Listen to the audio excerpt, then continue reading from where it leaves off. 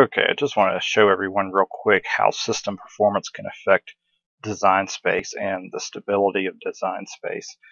I am working on a small project. It's just fonts that I've inserted and made some modifications to, the Samantha font. And I started to zoom and scroll around on my screen, and all of a sudden, as you can see, I'm scrolled all the way to the far left and the top left, but my ruler is not there. And if I zoom out, I seemingly can't get back to my project, which is all the way in the top left. So it's being real finicky. You can see that it's not refreshing the screen properly and everything. And so when this happens, every time I have an issue with Design Space not performing properly like this, I'll open my Task Manager in Windows. And you can open your Task Manager by right-clicking on your taskbar at the bottom and choosing Start Task Manager, or you can click Start and Run, and you can type in TASKMGR and click OK, and it will bring up your Task Manager as well. When I look at my Performance tab in Task Manager,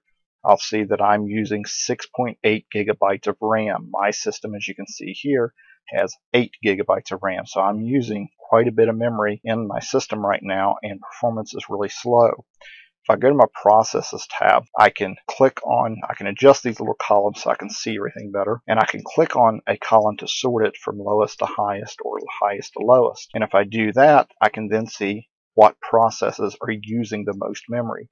And as you can see, I have several sessions of Google Chrome open. I happen to use Firefox most of the time for Design Space because I use Google Chrome for a lot of other things, and I also have a personal issue with how some of the printing with Chrome and Print Then Cut works with Design Space, so I tend to use Firefox almost exclusively unless I have a specific issue I need to get around. And as you can see, all these other things I'm doing with Chrome is using a lot of memory. I have one session of Chrome that's using about almost a gigabyte of RAM. There's 1, 2, 3, 4, 5 that are using almost 300, so there's probably total close to 2.5 gigabytes of RAM being used just by Google Chrome.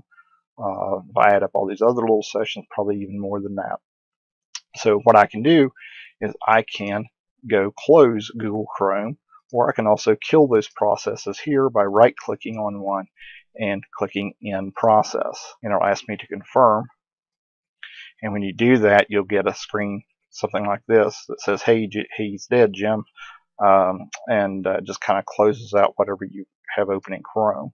So I'll go ahead and close those out, and I'll start closing all my other sessions of Chrome that I have open. And if I go back to my Performance tab, you'll see that I've freed up more than 3 gigabytes of RAM by doing this. Now if I go back to Design Space, and I've saved my project, so I'm just going to hit refresh and tell it to leave the page, and it should load my project back up.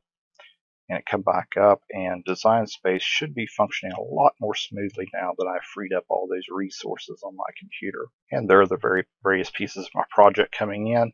So again, I just wanted to make this video to make everyone aware of what goes on in the background in your computer can have a lot of adverse effects on Design Space and other applications, even though you may not see them in other places. I could do other things on my computer when I was using all that RAM, and everything else seemed to be okay. But the system performance was getting pretty low, and I've freed up about 3.5 gigabytes of RAM, and now I can open up Google Chrome, and it'll probably be fine for a while.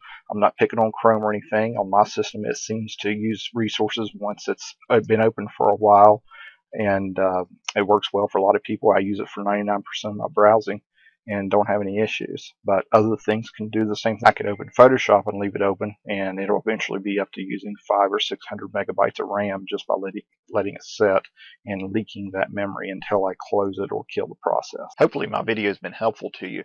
If it has been, please subscribe to my channel, and by all means, please share my videos.